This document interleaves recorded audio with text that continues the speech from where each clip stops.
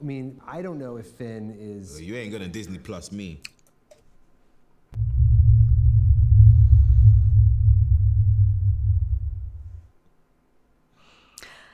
Hello everyone, I am Mecha Random 42, your favorite YouTube heartbeat, the one, the only, the original.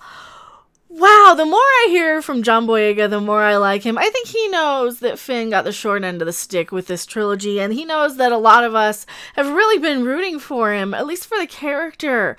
And we don't like seeing the character treated like a token diversity representation hire, because that's what it feels like in a lot of ways. They're just giving him crap and focusing on You can't stop me, I'm a Jedi from Jakku. her. They're focusing on her because they really care so much about their whole representation stuff. You have somebody. Oh, also thank you for subscribing, S Nickel. Really appreciate it. If you guys like my content, like, subscribe, share. But yeah, they focus so much more on the politics and crap behind the scene than just telling a good story. He had the best story. He was the most interesting. A former stormtrooper. Oh my god, let's see what that is. We didn't care what color skin he was. We're like, okay, cool. This is the cool guy from Attack the Block. Sure, got it. But no. You can't stop me, I'm a Jedi from Jakku. Shut up, Bray. No one asked you. John Boyega on if he'll do more Star Wars. You ain't gonna Disney Plus me. Well, here we got a little interview snippet here. What would it take to get you to come back to do Finn again? In what? I mean, I don't know if Finn... Yeah. This is a standard question that they like asking a lot of the actors. You know, will you come back? You know, they're still asking Alicia Silverstone if she's gonna come back and play Batgirl. I mean, come on, really. They just do, it's standard Hollywood crap. Is... You ain't gonna Disney Plus me. I ain't getting no Disney Plus. I'm watching it though. But, you know, I'll stay in the feature films. I'll stay in the feature films. Good. Because this is what they're doing, though. They're trying to get rid, and they're trying to lower the brand even more so. Because, oh, hey, we've got the one on TV that's doing well. Star Wars should be these big theatrical main event things. This should be as big as Endgame. And it's not. It really doesn't feel like it's as big as Endgame. It's not breaking a lot of records. Other than, like, in the first hour on a site that nobody uses. And I've done countless videos on the ticket pre-sales. This is what's so frustrating about this trilogy, is that we want to consume Star Wars. We're Star Wars fans. We want to consume this stuff. Give us characters that we like, and we will flock to it. Hell, give us something mediocre like The Mandalorian, and as long as it's got a little baby Yoda, he's so cute. As long as you got a little cute baby Yoda. Oh no, but they can't even get that right because there's no toys in time for the holiday season. You gotta wait 6 or 8 months by the time people have forgotten how awesome it is. Right? And that's what they're doing. They're just dropping the ball constantly. So here we go. Let's see what the article says.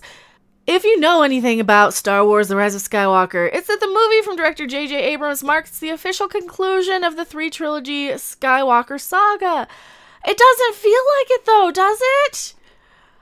I mean, this just feels like oh yeah, I guess that's coming soon. I mean, I'm more interested in all of this stuff in the behind the scenes. And so many of us at this point are just there watching the dumpster fire at this point. And you know what? We're just walking up to it, warming our hands up, and you know what? Here.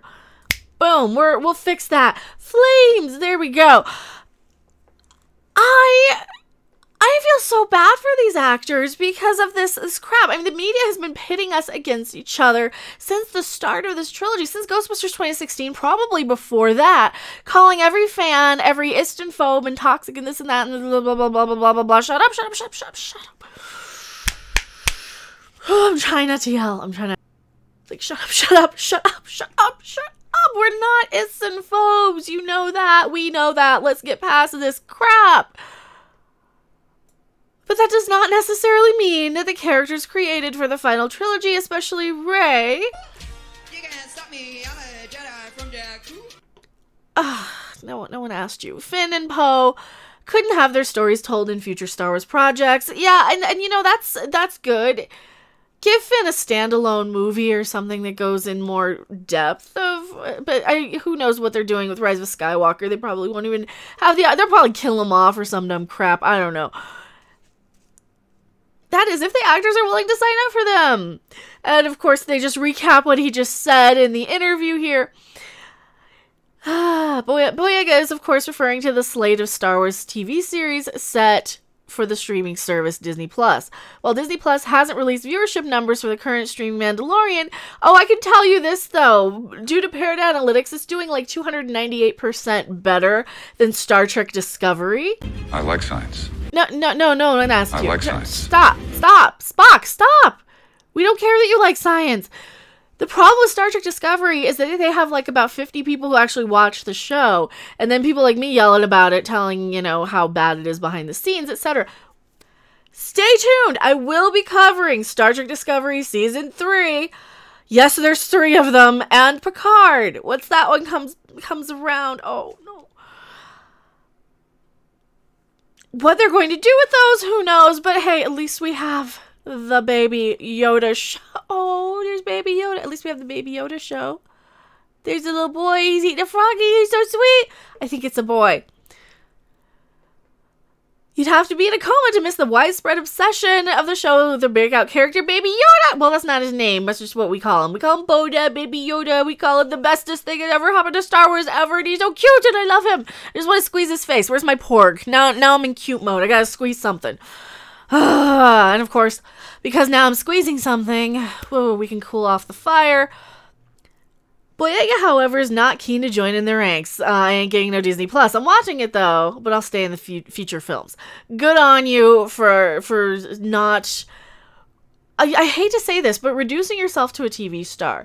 Because I've always viewed television as a little bit lesser than movies. You work your way up to the movies, and then you have to kind of step down and go to television once you've gotten your peak star in the movies. I hope that this Disney trilogy doesn't really screw over the actors that are actually decent in this. And as much as I make fun of the Daisy Ridley... You can't stop me, I'm a Jedi from Jack. It's growing on me. I don't mean any disrespect to her personally. She did it. She's having fun with it. She got paid. Well then, I do like the fact that he's like, no, I want to be in the future films. We're the movie stars here. We're not the TV stars. But then what does that say about the Ewan McGregor Obi-Wan show now? Because now I'm thinking it's a little less than. Now I'm thinking it's a little bit less than the film quality. I don't know. Tell me what you guys think in the comment section below. I am MechaRandom42, and I'll see you guys later. Bye. Thanks for watching. If you liked it, make sure to hit that like button. And if you want to see more, don't forget to subscribe. See you in the next video. Bye!